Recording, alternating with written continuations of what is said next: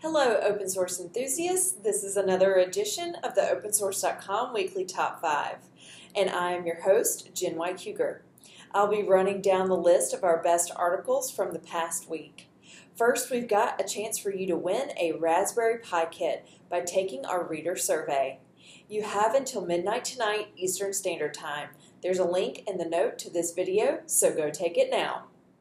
All right, first up on our list at number 5 is The Future of Open Source and Health IT by Tony McCormick.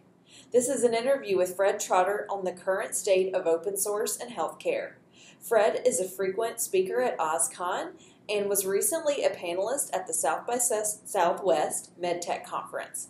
Tony McCormick asked the questions you want to know about electronic records and the work of those in the space, like Fred's company Open Source Health Inc., and others like DocGraph, Vista, and CareSet. Next at number 4, a tinkerer's tool for PCB design and printing.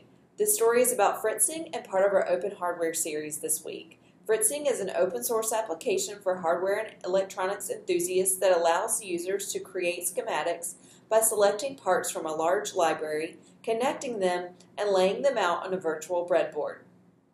At number 3 on the list, how open source disrupted the CMS market. Alan Vuve says although the software industry is leading the open source movement, content management systems have played a significant role in paving the way for the influence of open source software today. He breaks it down for us in this timely article. At number 2, OpenStreetMap responds in Nepal. The humanitarian OpenStreetMap team has been organizing the mapping of disasters on OpenStreetMap, like the earthquake in Nepal this year, since the earthquake in Haiti in 2010.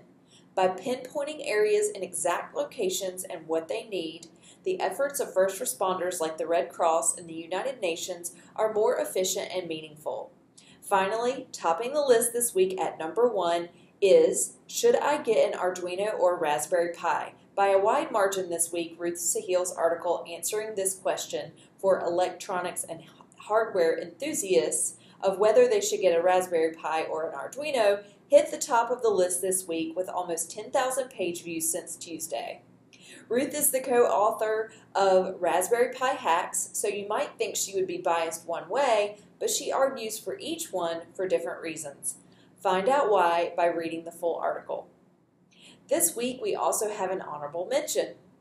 We wrapped up our Open Hardware series this week with an article outlining our team's Staff Open Hardware Day, that we had a couple of weeks ago. We gathered at Red Hat Tower to work on a light-up backpack inspired by a project we found on Instructables, and we played with Minecraft Pi on our Raspberry Pi. We ended the day with a 3D printing demo from Tom Calloway and his Lulzbot open source 3D printer. That's it, everybody. Thanks so much for joining me, and I hope to see you next time with another edition of the Opensource.com Weekly Top 5.